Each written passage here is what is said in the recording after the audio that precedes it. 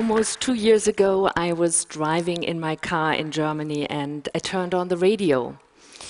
Europe at the time was in the middle of the euro crisis, and all the headlines were about European countries getting downgraded by rating agencies in the United States.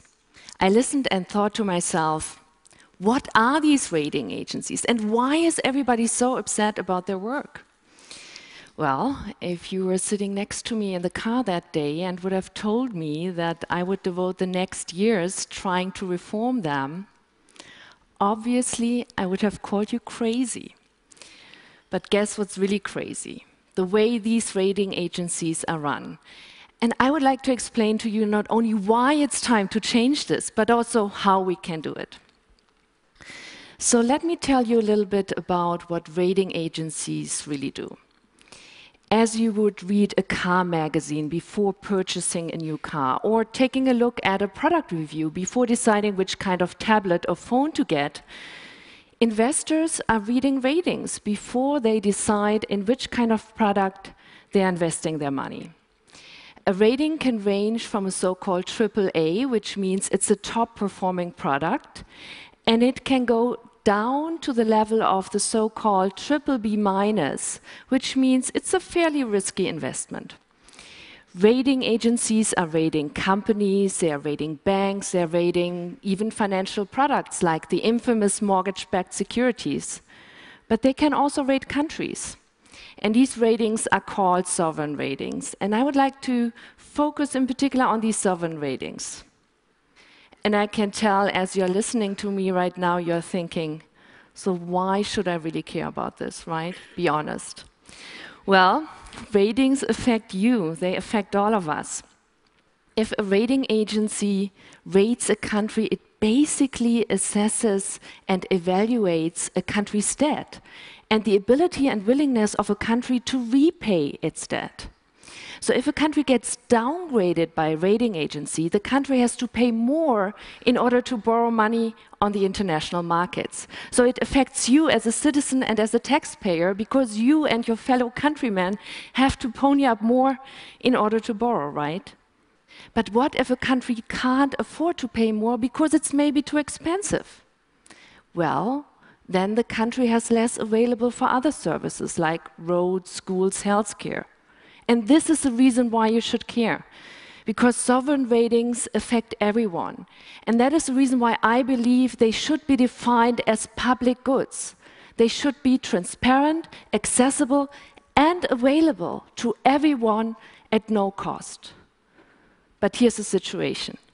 The rating agency market is dominated by 3 players and 3 players only: Standard & Poor's, Moody's, and Fitch.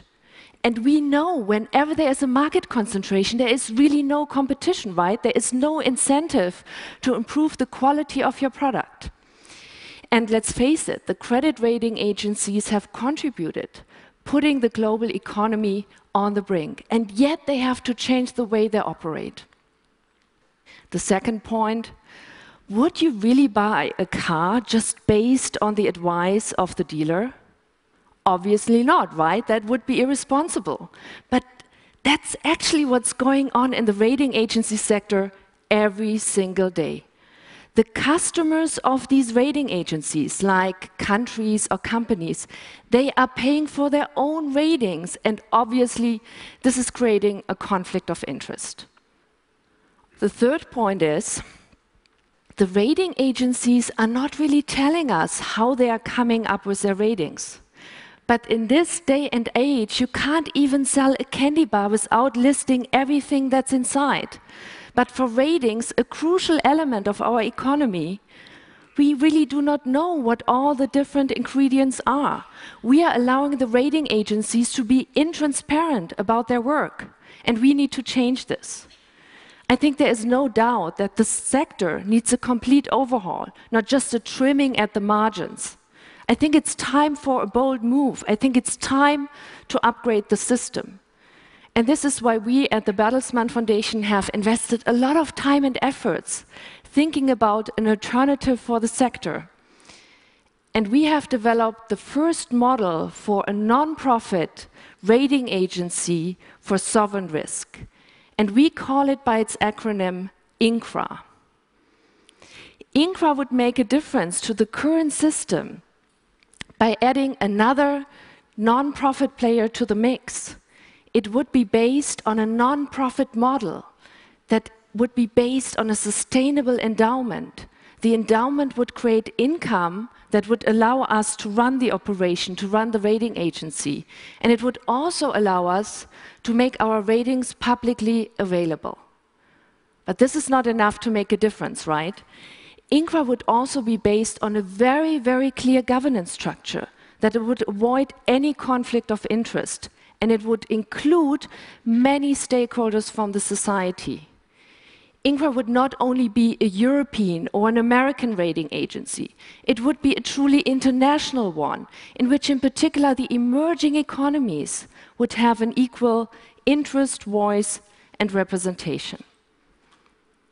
The second big difference that INCRA would make is that it would base its sovereign risk assessment on a broader set of indicators.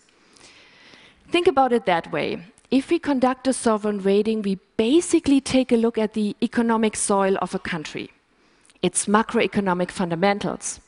But we also have to ask the question, who is cultivating the economic soil of a country, right?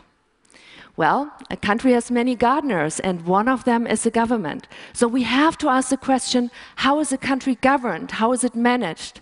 And this is the reason why we have developed what we call forward-looking indicators. These are indicators that give you a much better read about the socio-economic development of a country. I hope you would agree it's important for you to know if your government is willing to invest in energy and renewable energy and education, right? It's important for you to know if the government of your country is able to manage a crisis, if the government is finally able to implement the reforms that it's promised. For example, if INCRA would rate South Africa right now, of course we would take a very, very close look at the youth unemployment of the country, the highest in the world. If over 70% of a country's population under the age of 35 is unemployed, of course this has a huge impact on the economy today and even more so in the future. Well, our friends at Moody's, Standard & Poor's and Fitch would tell us we would take this into account as well. But guess what? We do not know exactly how they would take this into account. And this leads me to the third big difference that INCRA would make. INCRA would not only release its ratings, but it would also release its indicators and methodology. So in contrast to the current system, INCRA would be fully transparent. So in a nutshell, INCRA would offer an alternative to the current system of the big three rating agencies by adding a new non-profit player to the mix that would increase the competition, it would increase the transparency of the sector, and it would also increase the quality. I can tell that sovereign ratings may still look to you like this very small piece of this very complex global financial world. But I tell you it's a very important one, and a very important one to fix. Because sovereign ratings affect all of us, and they should be addressed and should be defined as public goods. And this is why we are testing our model right now, and why we are trying to find out if we can bring together a group of able and willing actors to bring INCRA to life. I truly believe building up INCRA is in everyone's interest. And that we have the unique opportunity right now to turn INCRA into a cornerstone of a new, more inclusive financial system.